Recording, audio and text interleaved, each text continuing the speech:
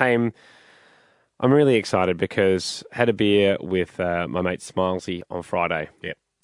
And by the time I'd sat down and passed him his beer, he said, "Did you hear Horgs' story about the Bobcat?" Bit of background here for everyone playing at home and doing the family tree. Smilesy is Horgs' cousin. Yes. So my ex-housemate, he actually replaced Horgs. He did. In the house. You stayed in the family. You were accused of jobs for mates at the time, and everyone realised that, no, you are allowed to live with friends. But yeah, Horgs, of course, people would know from this show, he's on fire lately with his inventions. But no. So I go to Smiles, no, what Bobcat story? He's like, oh, you got to hear it from him. I was like, well, just tell me. I mean, this is we're the whole point of a catch-up is to share fun anecdotes, headlines and articles, not just to flick through the headlines.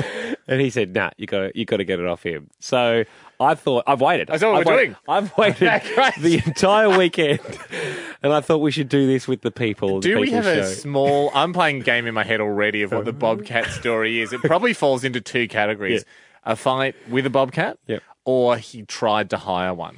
Yeah, I know he's doing some renovations It's got to be at tried to hire home. one. And I caught up with Horgs last Friday morning, and he said to me, the quotes are so big, I think I'm going to have a crack myself. He's definitely had a crack at hiring one. So I feel like it's in that realm. Because every bloke listening to this, now I've never driven a Bobcat, but I've got a huge respect for them. I've certainly spent a lot of my weekends trying to find them so I can show Sonny the Bobcats. Every bloke listening would go, it can't be that hard. Surely it's just forward, back, shovel up, shovel down. All right, let's put the number in. Hopefully he's not busy. And here we go. Mike speaking. Horgs, Hamish Andy here, mate. Hey, mate. Yeah. How are you, Horgs? Good boys. Hey, you're on the radio. Just a quick one. Oh, great. Back in your natural habitat. I caught up with Smiles on Friday, and he goes, "Did Horgs tell you the Bobcat story?"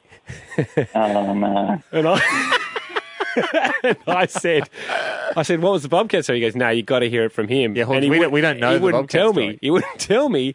I mean, is it a story you can tell on the radio? I mean, do police listen to the radio? No, they've got other stuff. They have to listen to their police scanners. I don't think they're allowed to listen to the radio. So, What have you done, Horgs? Well, I got the front yard fixed up, okay. and the bloke said, "Yeah, I just need to bring a Bobcat in." Oh, so you actually hired someone in the end. We were talking about that Yeah. on Friday morning. Yeah, right. Yeah, Yeah. okay. I thought you were going to have a crack yourself, but so you got someone in to do that. Okay. So, got the Bobcat guy in, and he's starting digging away, and he's starting to get bogged in the front yard. Yep. Yeah, right.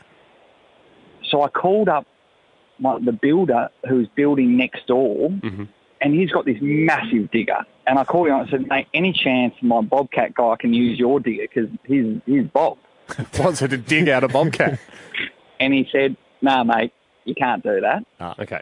I said, "Yep, probably fair enough, $100,000 digger. I'll just, that's probably, the answer I was expecting." Because it would look like a father-son, digger trying to help his son.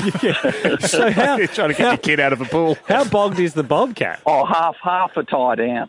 And Half a tie down, gee, that's bogged. And why is it so bogged? Why is it so slushy? I think he hit a storm pipe. Yeah, Okay, he hit a storm pipe. All right. So it's slushy, right? Okay. Hey, Horgs, I'm just being Yeah. told we've got to go to a song. I know this is so stupid. We've just called you. Horgs, hopefully you're not too busy. Can you just wait? We'll go to a song. You figure out the bits you need to leave out so the police won't get you in trouble, and we'll come back after this song and we're going to hear the rest of the story, okay? All right, okay. Okay, cheers, mate. Okay, so So what? you got a stuck Bobcat? Yeah. So what do you do?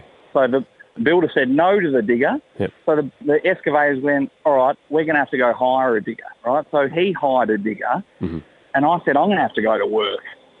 So I got back from work at about 5 o'clock, and now the hired digger is bogged in there. Plus the Bobcat.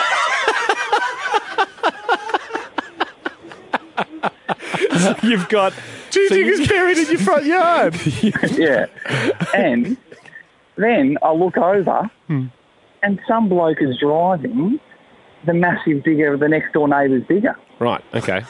And I said, "Mate, what? Who's driving the digger? He said, oh, no, we just jump-started it. So the guy that was operating the smaller digger that you hired to retrieve the bobcat that you got bogged has gone across next door and jump-started the big excavator to try and now dig both of the diggers stuck in your yard out. Yeah. Okay. Jeez. And pulls both of his diggers out. Yep.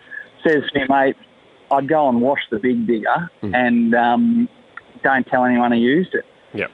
Jumped in his truck and drove off. And I'm like, oh, my God. He told you to wash Hang on. And the whole point is that I'd already asked the neighbour if I could use these, the builder, if I could use the digger. He said no, and then we've obviously used it.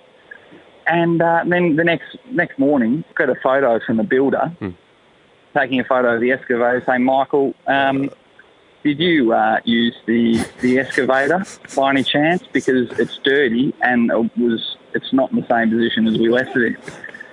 What'd you say? Jeez, it was pretty rainy last night. Maybe it washed it away a little bit. I had to call him and say, mate, I'm so sorry. He said, mate, I told you weren't allowed to use it. Then you decided to use it. I said, yeah, but it wasn't me. It was the other boy. I went to work. And so what did the builder say? He said, mate, it's completely not on. And he kind of just went, oh, look, I'll let it go this time. Yeah, because what's he going to do? Well, we're allowed to hotwire one of your cars and drive around. Hogs, you were always a chance to say to him, hey, look, if you've seen Transformers, sometimes when a machine turns into the robot and goes and fights crime, maybe it came back and just went to sleep in a different position. Oh, mate. But anyway, I'm now on talking terms with the builder, and so it's all good. I mean, my front yard's still bogged. Oh, yeah. Front yard's the Grand Canyon. How deep's the hole now? 2 diggers in. Hogs, thanks so much, mate. We'll let you go, but that is a tremendous worth story. hearing. I'm glad we waited for it. Hey, send through a picture so we can put a picture up of your bogged bobcats on our website. Thanks, buddy. Good one, Horgie. It's Hamish Andy Take Mon. it easy, mate.